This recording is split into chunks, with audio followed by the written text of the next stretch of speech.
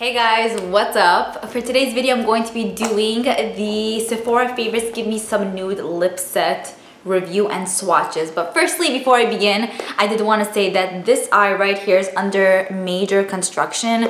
The eyelash did not want to stick. My eye keeps freaking tearing to death like a bitch. And it's just not working out for me. So I was gonna do the whole thing over, but then I'm like, I'm just not. Because I worked so hard on this whole thing, so I'm just like, screw this right now. So if you see the lash falling off or tears coming down, just, you know, it is what it is. What can I do?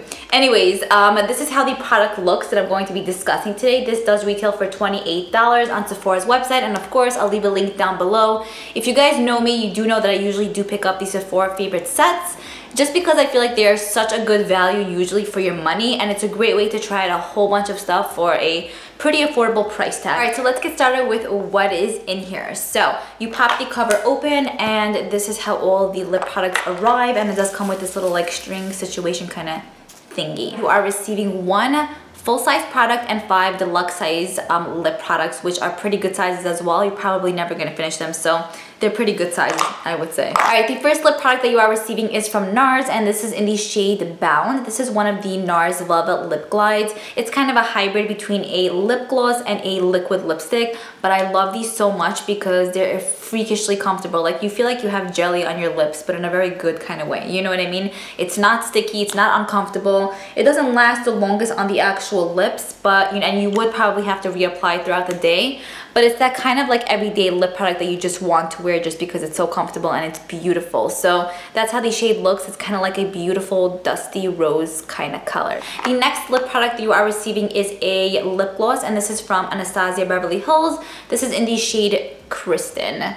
So this is kind of like a deepened raspberry color. I've never tried any of the Anastasia Beverly Hills ABH lip glosses. I just never had a chance to, but I'm excited to test this out because I've heard great things about it. Anyways, it seems like it's extremely pigmented, so you could definitely wear it on its own and get a nice amount of pigment, but you could also wear it obviously on top of any lipstick if you want. So that's how the shade looks. They're both pretty similar, I would say, so interesting. The next lip product that you are receiving is from Marc Jacobs, and this is one of the Marc Jacobs lip glosses, and this is in the shade Sugar Sugar. Gosh, this eye is killing me. It's gonna be the death of me. Anyways, that's how it looks. This is actually one of Jaclyn Hill's favorite lip glosses from Marc Jacobs, like the shade.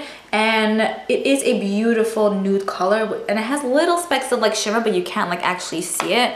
But that's how it looks. I could totally see why it would be her favorite because this is freaking hot. Next lip product that you are receiving is from Tarte, and this is one of the Tarte's lip surgeons. This is a really nice like brown color. Like, I would say it's a true brown, and I think it's really cool because I don't own a ton of shades like this.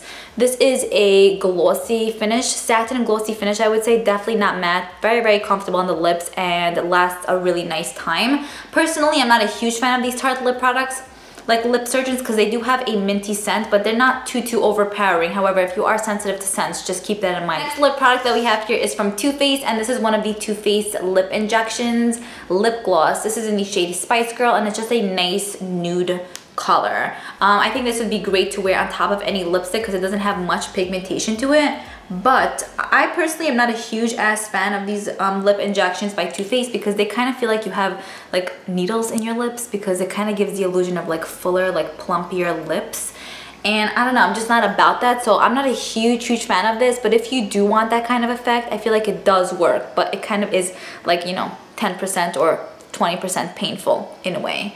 So that's how the shade looks. A nice typical very kind of like sheer nude color. The last and final lipstick that you are receiving in this little set is from Urban Decay, and I love the packaging of it. This recently, like a whole collection of this released a few months back. I haven't picked up any of them, so I'm happy to see this in this little set. That's how the shade looks. It's kind of like a rosy color, and this is in the shade what is this? Trivial. I don't know. Anyways, this has little specks of like shimmer in here, but it's not too noticeable on the actual lips. That's how it looks, and these don't dry down matte, so you probably would have to reapply throughout the day. However, they're very comfortable. Anyways, that's how all these shades look that are included in this actual set. You can basically see most of them are kind of like not too deep, but more on the deeper side and more rosy tone. So like I said, I feel like it could definitely suit a ton of different skin tones, ranging from fair to, you know, pretty deep. And I like the selection. I think it's really nice, and I'm very happy with this Sephora Favorites nude lip.